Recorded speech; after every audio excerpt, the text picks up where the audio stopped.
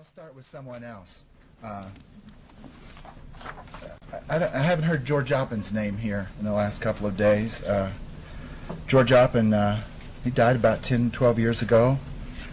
He was a World War II, he was a truck driver, World War II. And truck drivers in World War II often got their young butts jammed into the infantry, except George's butt was 45 years old. He was a very angry Jew who went back after Hitler and fascism. There's a wonderful collected that New Directions keeps in print called George Oppin.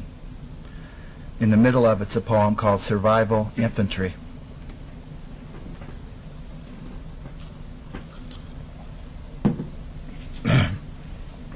And the world changed. There had been trees and people, sidewalks and roads. There had been fish in the sea. Where did all the rocks come from? And the smell of explosives, iron standing in mud. We crawled everywhere on the ground without seeing the earth again. We were ashamed of our half-life and our misery. We saw that everything had died. And the letters came, people who addressed us through our lives. They left us gasping and in tears in the same mud in the terrible ground.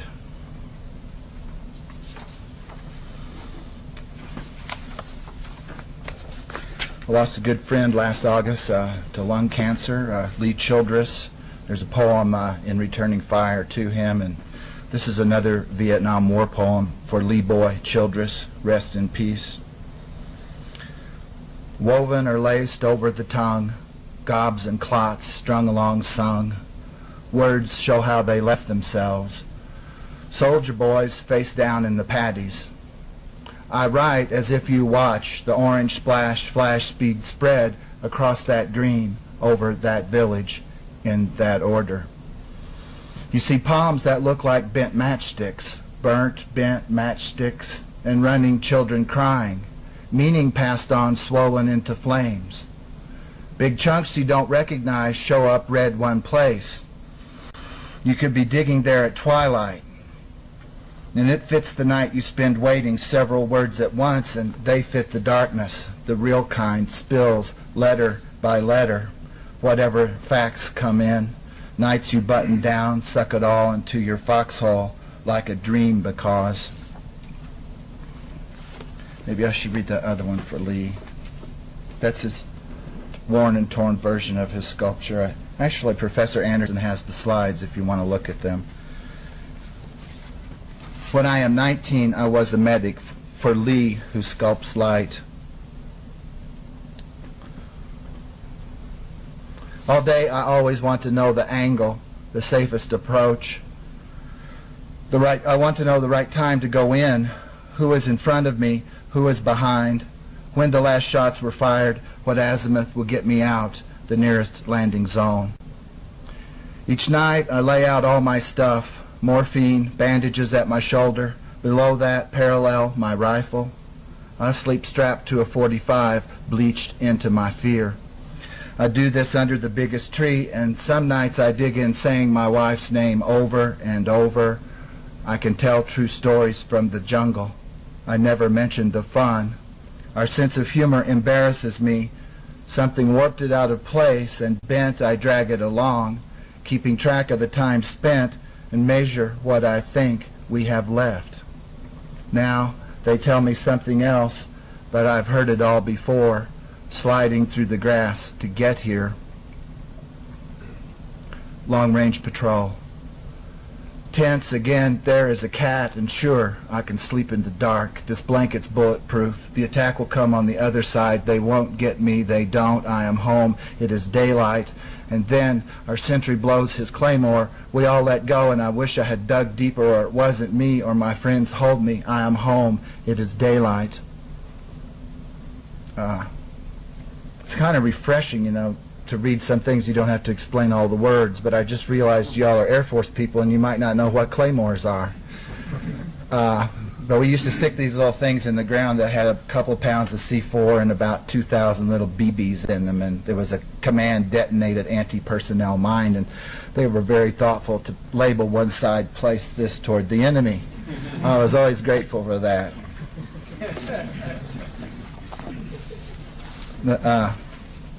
Gee, I think I have 8 minutes. I'm terrible about time.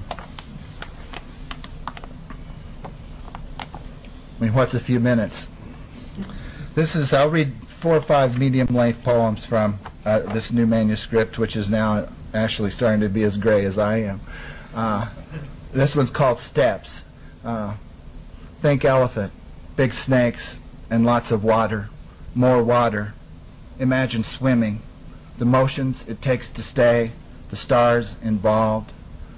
Sometimes when you're fighting for your life, any life you can walk through, you have to stand and fire into the leaves at people you can't see. You put your kisses there. It gets that close. You rock in the pivot. You find wings don't work, and all your ache towards lift is pretend. Cascade.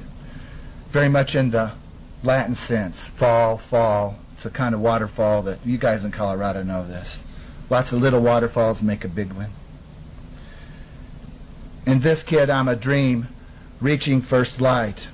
I'm with the learning band that wants to play ball. I practice blowing a short, large-belled trumpet, shiny, shiny. I cannot find the notes.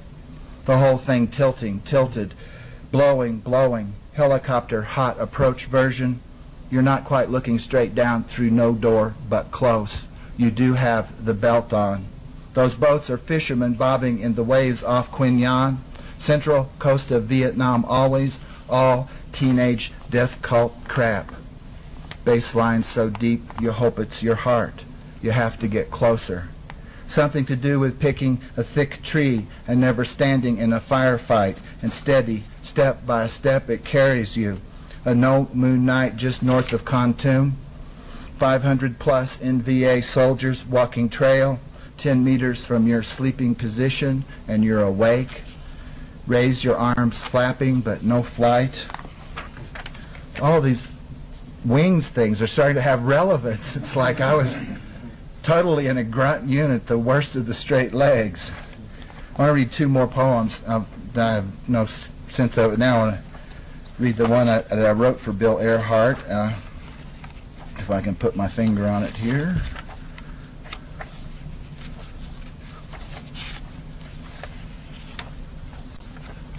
Bill, where'd I put your poem?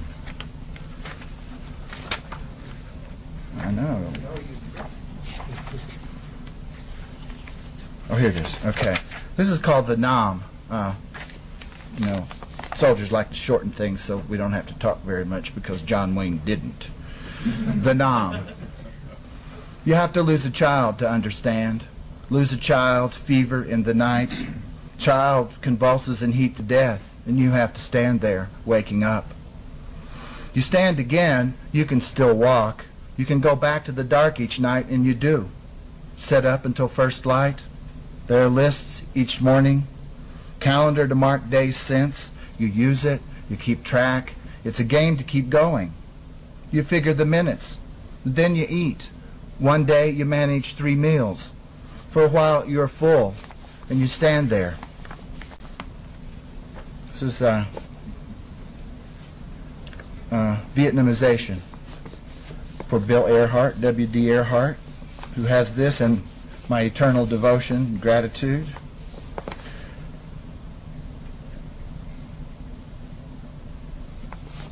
You're in this someplace else, you dream. Night a thing, tough shit all over, darkness. You're talking to the kid who picks up the pieces. He tells you he's tired of the hours, the long hours, bending, the explosions, the weird dink songs up through the brush. One damn thing for sure, he says, next time I don't want to run short of the bags. These guys get greased, they're going out like they're supposed to. No more makeshift crap. Some asshole somewhere can afford it. Ain't a bit of fucking funny involved, he says. For a while, you don't hear the music. I think I'm done. Thank you.